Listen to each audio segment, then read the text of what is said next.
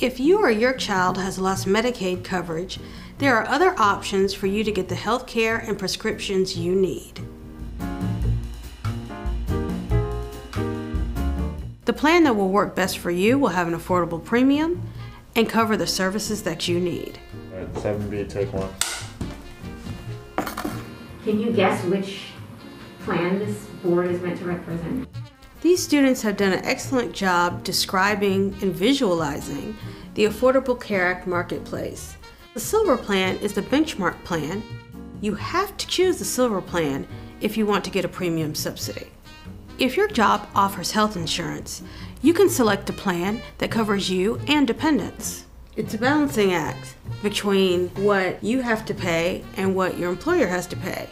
If you're old enough or have certain conditions or disabilities, Medicare may be an option. I suppose we're choosing 65 light years to coincide with the age that you have to be to qualify for Medicare. If you have a spouse or domestic partner, you may be able to join their health insurance plan.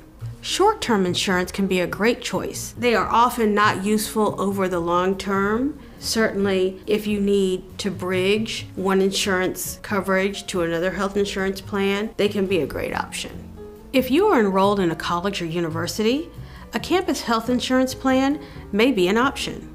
It'll have a lower premium over that 5 or 6 months of the semester, and you might find that that campus health plan gives you access to services on campus and care that you may need off campus that you probably don't need very often.